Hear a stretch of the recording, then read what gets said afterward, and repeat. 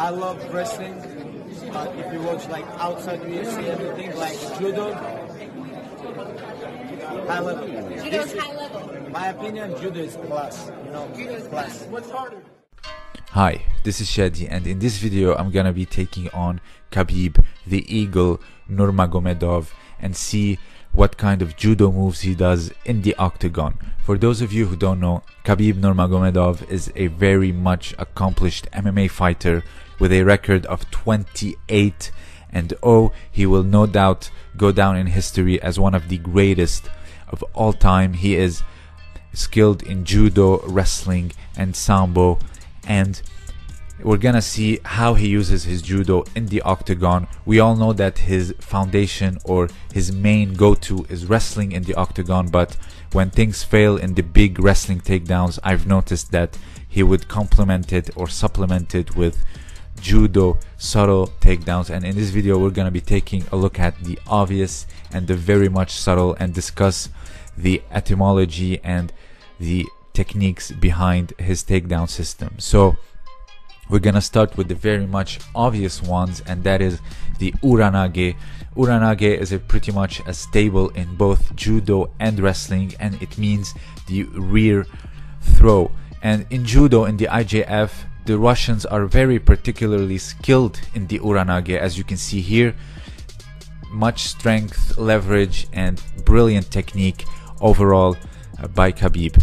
Now, uranage means backward throw. It can be either the opponent facing you on the side, it can be the opponent facing you, giving you their back, and it can be the opponent giving you their front, which makes it in wrestling terms belly to belly suplex. Let's look at it from the judo context. Here, from a strike in the kata, the opponent kind of gives his side or his ribs and you just throw backwards. Uranage. It can also be used as a counter. Particularly the Russians and the Georgians in judo use it as a counter pretty much all the time. With sheer strength and good technique, they have mastered it and kind of made it their specialty. Uranage, as I've mentioned, it can also be like a belly to belly suplex because you're still technically throwing backwards. So it's a belly to belly side and also someone giving you their full back in case you are countering them. So the first one is the obvious one, and that is the suplex. Here, let's look at it again, kind of giving him his side, similar to like the kata variation of the uranage. The second one, also a very obvious one, and that is the morotegari, or the shooting on the legs, whether it is single or double. It is a staple in wrestling and in MMA, and also used to be legal back in the day in judo until up 2013, if I'm not mistaken. So here is a huge morotegari. Morotegari translates to literally as reaping with both hands. So it can be anything really. It can be the double leg takedown, it can be the single leg takedown, and it can be that body lock where you lift and just throw to the ground, not even grabbing the legs. So morotegari, reaping with both hands. Here you can see in the judo context doing like a sleeve and lapel and then going down for both legs. Here you can see it from a seoinage, flinch or feint, and then twisting, repositioning and going for the double leg takedown, the morotegari. So again, these are moves that were highly pronounced and very highly important in judo and wrestling. As he said, judo is class. Here you can see the rotation done to the other side after seoinage and finished with a double leg takedown. And also a single leg takedown is also a morotegari. You're still reaping with both hands, but you just went for one thigh, and here you can see, and continuing the rotation to avoid being taken down in someone's closed guard. Here let's see again, very brilliant or very mastered double leg takedown. The only drawback to this is you can easily fall into someone's guard. In the case of Tony Ferguson, it can be very dangerous, and also you can get, like Ben Askren, a knee to the face. So the second is here. It's a very detailed takedown. There's a lot here going on that you might have missed. He went for a kochigari and went for a kosoto gake in the end. Here, the kosoto gake is hooking the leg from the outside and taking the opponent backward. He went initially for like a body lock and takedown, like a morotegari, but when he couldn't, he just put his leg behind his opponent, clipped it, and went for the kosoto gake. Here you can see it's a clip like on the outside and taking your opponent backward.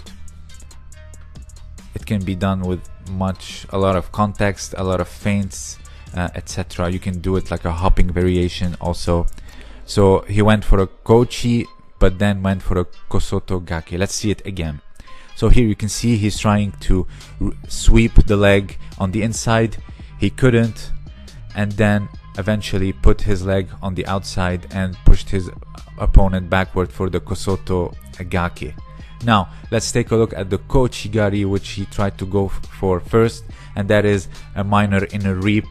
Gari means reap and gake means clipping. So kosoto gari is a minor inner reap, as you can see here, and gake is when you hook the leg with your own leg and fall backwards. So here you can see in a swaying motion to the side.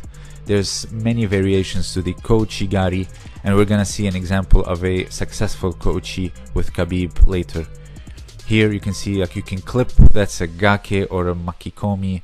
There's many words to it, but basically gari is a reap, gake is a clipping with your own leg.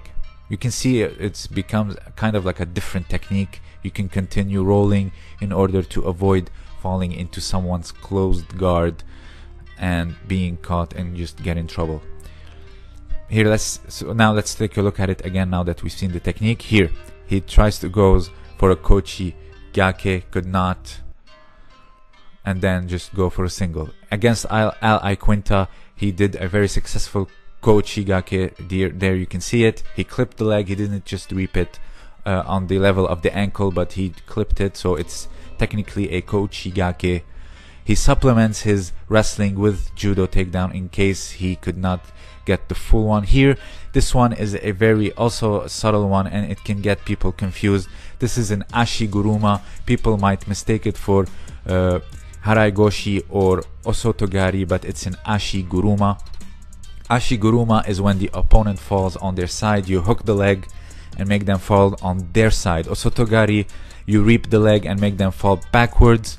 In haraigoshi, you lift with your hips, sweep with the leg, and make them fall forward. So this is an ashiguruma that Khabib went for. Again, there's so much subtleties and intricacies in judo takedowns that one has to be well versed in them, and here I try to show them to you and try to explain as much as I can. Here it's an ukigoshi, floating hips, not an ogoshi like very big hips where you bend your knees down and just lift your hips up. This is an ukigoshi. Jigoro Kano, the founder of judo's favorite technique, where you basically roll someone on your hips and go for a takedown. Here is a brilliant example by Neil Adams. Just put your hips and roll your opponent on your hips, and there you can easily go down inside control and finish the fight. Again, in judo context, you don't have to bend the knees, you just have to roll your opponent on your hips and down for the ippon. So I've talked about this technique and the variations of it in Jigoro Kano's special technique. Here's another example. You just roll someone on their hips, and you can use a little bit of a drive with your legs in order to get the ippon. So again, as I've mentioned, there is so much stuff that are obvious in Khabib's judo, like the morotegari, the uranage, which are staples in wrestling, and there are all these subtleties. Here it's an ochigari, a major inner reap, again a big move in judo. Here we can see it in the judo context. Basically translates to major inner reap. You hook the leg and you kind of like draw an O shape with your leg as you reap away, and you kind of you use the sleeve and the lapel to push down and forward. And again, there are drawbacks in this in the MMA context, as you can fall in the closed guard of your opponent, but luckily in MMA you have ground and pound, you can hammer away even if you are in someone's guard. So it has its drawbacks and how do you say, positives and negatives.